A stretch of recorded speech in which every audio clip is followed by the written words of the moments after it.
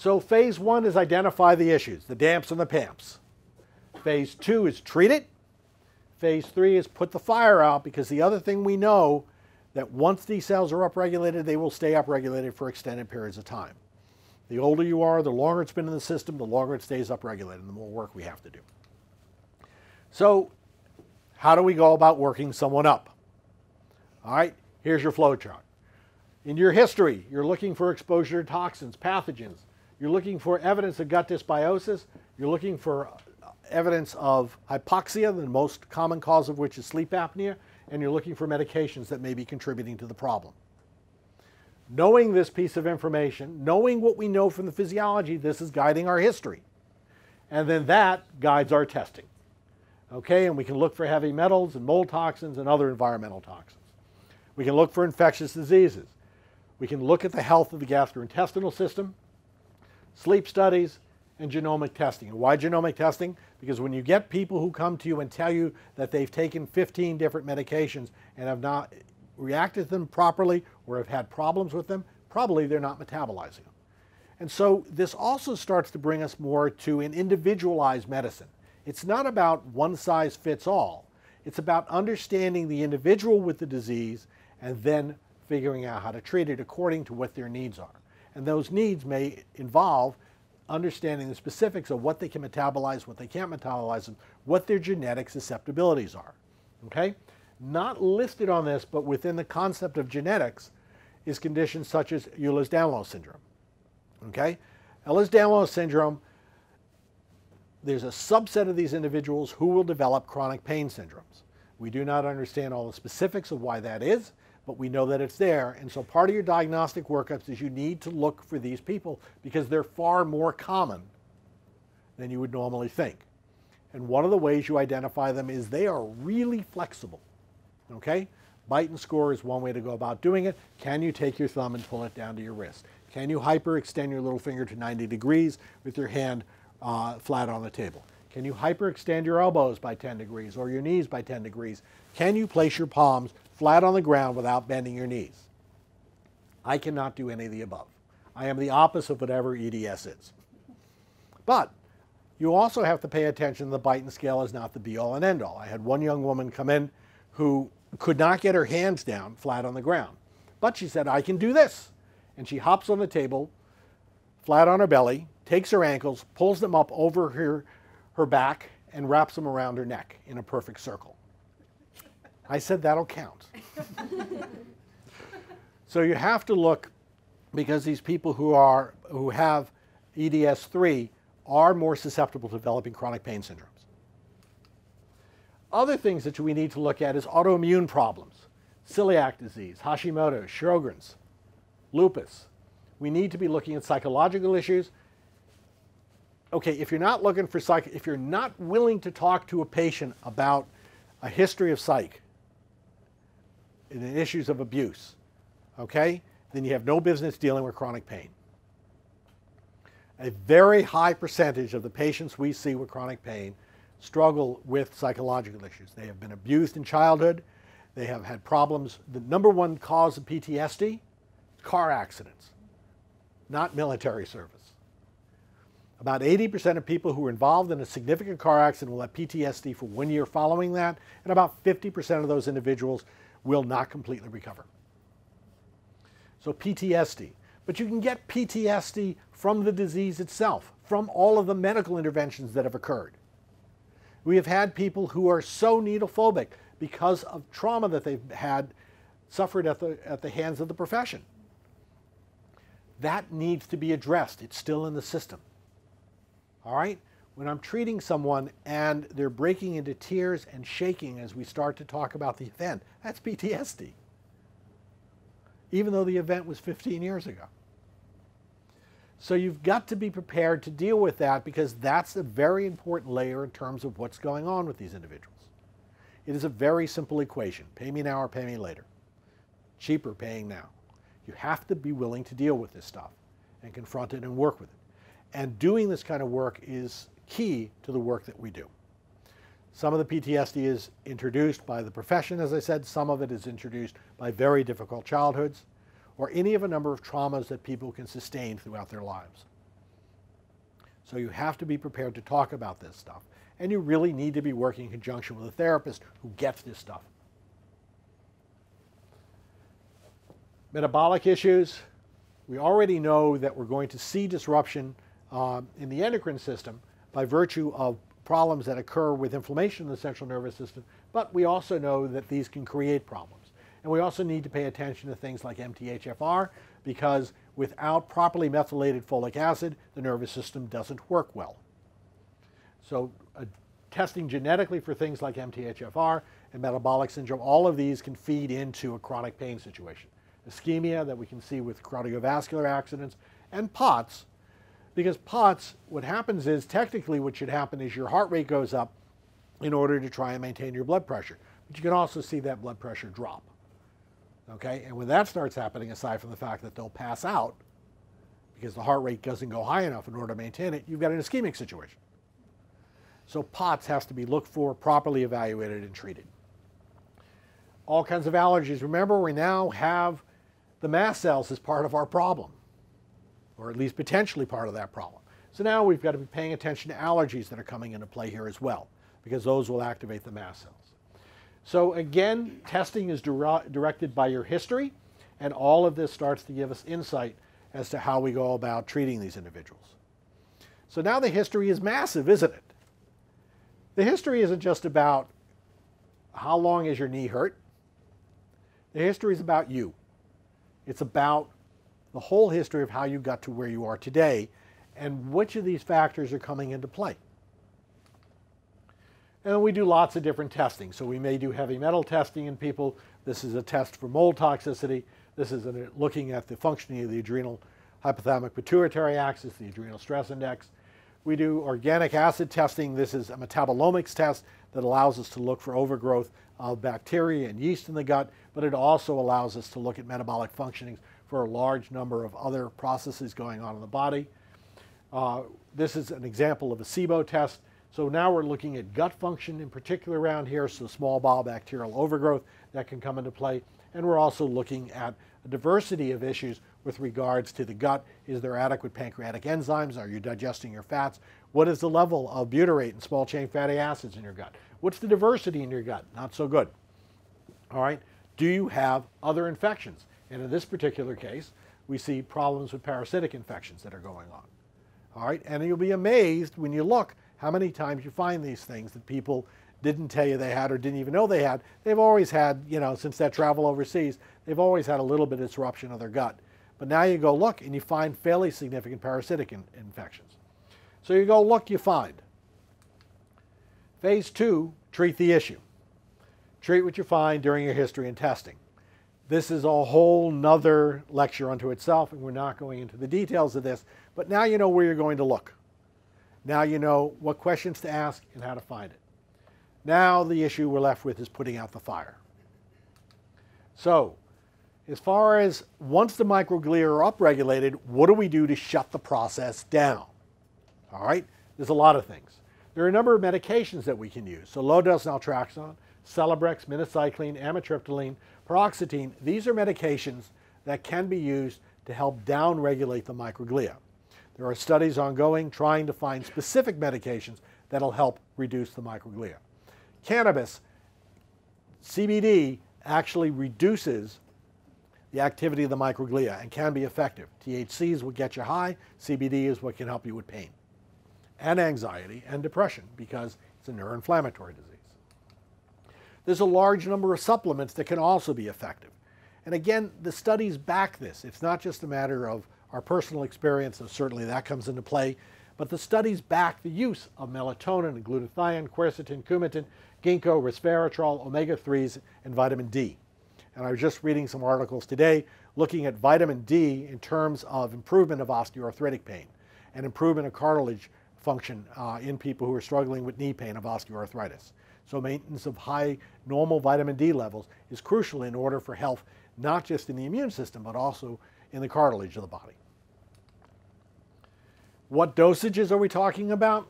This is generally the stuff that we go looking for and the dosages that we'll use for this. All right, the omega-3 fatty acids, we use anywhere from 1.5 grams to 9 grams a day. Vitamin D levels, my reading of the literature, while literature says 30 nanograms per ml is adequate, I think that people are healthier in my reading of the literature when I keep them between 50 to 60. Liposomic glutathione, N-acetylcysteine. The major antioxidant in the central nervous system is glutathione. Glutathione has a rate-limiting step of the availability of cysteine groups. Glutathione administered IV or orally is helpful, but doesn't have a real long half-life in the system. We can certainly use it in more acute detox situations. But if we're going to do longer term, if we can get people to tolerate it, the N-acetylcysteine donates to cysteine groups across the blood-brain barrier and allows for the accumulation of glutathione in the system. CoQ10, ginkgo, all of these are important antioxidants in the system, inclusive of melatonin. In terms of the mast cells, we want to look at H1 and H2 blockers, antihistamines and antacids. Now, the H2 blockers are not the proton pump inhibitors, which are the most commonly used antacids in the system. The ones that are available over the counter are the H2 blockers, not the proton pump inhibitors.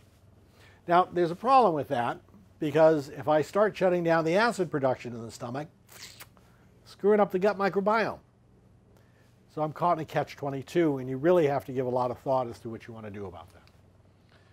Other things that will shut down the mast cells, ketotifen. Ketotifen is an antihistamine that is not available as such in the United States because it's fairly sedating, but can be compounded.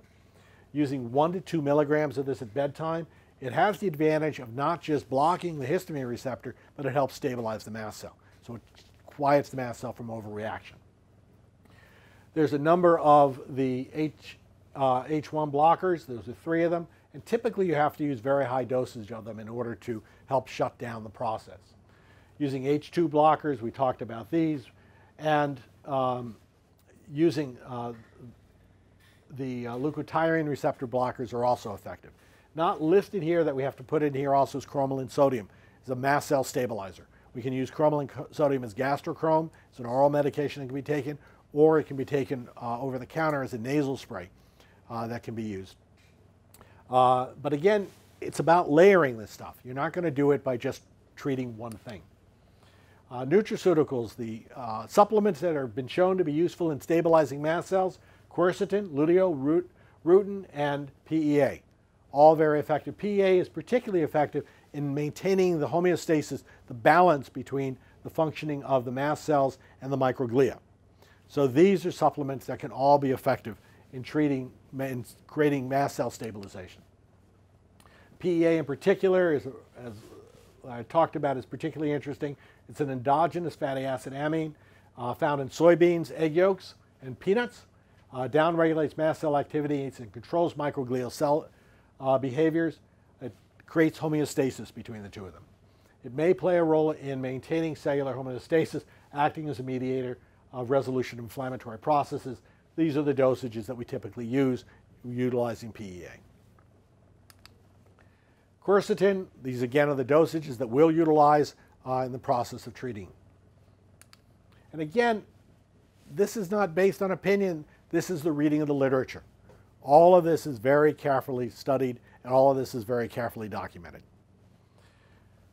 The therapies: meditation, exercise, sleep hygiene, and psychotherapy. Meditation is neuroregenerative. Meditation shuts down the inflammatory process in the central nervous system. But if you jump to this step without having addressed the problems that are existing in the system in terms of creating the inflammatory process, it won't work, or it will work partially at best. Okay? So now, and in the fact of that young woman I talked about early on, where she went through this incredibly rigorous physical therapy program to shut down the inflammatory process, yeah, it worked only to a point because they never addressed the etiologic factors, the things that created the problem to begin with. So everything was coming back. Once we addressed the etiologic factors, everything else worked. But this is necessary as part of the total healing experience. So mindfulness meditation, a lot of studies on this stuff, engages multiple unique brain mechanisms that attenuates the subjective experience of pain, Long-term meditation influences the dimension of self-reported pain. It reduces it. Increased activation of the prefrontal cortex during the state of mindfulness and during rest after mindfulness interventions. Reduces rumination and emotional activity and reactivity. It actually builds resilience into the system.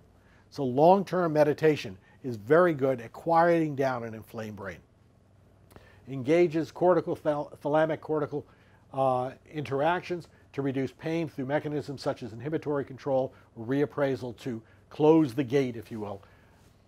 All very technical explanations, but the fact of the matter is the research is there, the studies are there, it does work, and it works via the neurophysiology. All right, movement. Movement is an exercise, aerobic exercise is extremely powerful in reducing inflammation in the central nervous system.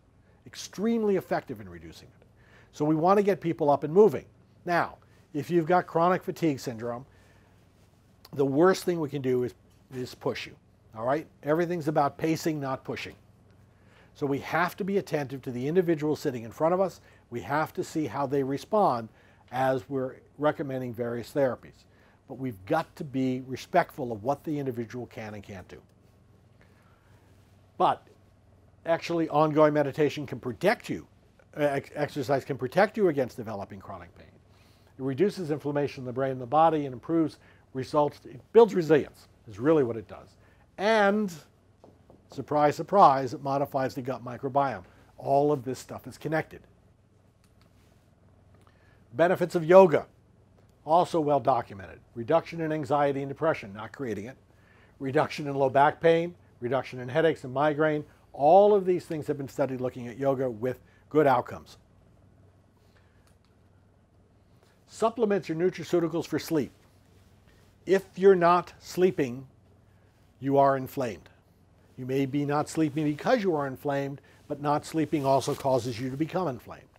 So that if you're having trouble falling asleep and staying asleep, if you're waking up multiple times during the night, if you're getting short sleep cycles, if you're getting chaotic sleep cycles, all of this is going to influence the occurrence of inflammation, but also can be caused by inflammation. So we've got to work it from both ends. What can we do in order to help you to sleep? Certainly meditation can be helpful, certainly exercise, but there's also a number of nutraceuticals that can be very effective. If we're giving anything along the lines of tryptophan supplementation, we always use 5-hydroxytryptophan. Why? Because there is a pathway in the brain when it's under stress that it goes called the kineretic pathways and ends up producing a substance which is neurotoxic. So we don't ever want to give tryptophan. We want to give 5-hydroxytryptophan. It's a step down in the process that doesn't go in the direction of creating the kineretic acid pathway. Okay? So phosphatidylserine, L-theanine, kava-kava, all of these things can help quiet the brain using nutraceuticals as opposed to medications. We know that long-term use of the benzodiazepines, long-term use of the sleep aids, okay, all produce a 5-year increase in what it does is higher risk of shortened mortality, meaning that it'll take about 5 years off your life. So chronic use of the benzodiazepines is a profoundly bad idea. We're not sure what the mechanism is, but we do know it occurs in very large studies. So using the Ambien and the Lunesta and the other sleep aids, short-term is one thing, long-term, not a good idea at all. There are better medications to utilize that. And the other thing about sleep is sleep isn't about, I'm awake, I'm asleep. There's a thing called sleep cycles. And there's stages 2, 3, 4 in REM. And we want to preserve those cycles. And so we want to make sure that we're doing everything we can to keep the balance and the architecture of sleep in functioning as well as the amount of time you're sleeping. The other thing, of course, is sleep apnea. We want to make sure that you're not suffocating in your sleep. If you're snoring loudly, if you're waking up still exhausted, if you're sleepy during the day and falling asleep on and off during the day, you stop at a stoplight at night and you doze off, you stop for a moment in traffic and you doze off.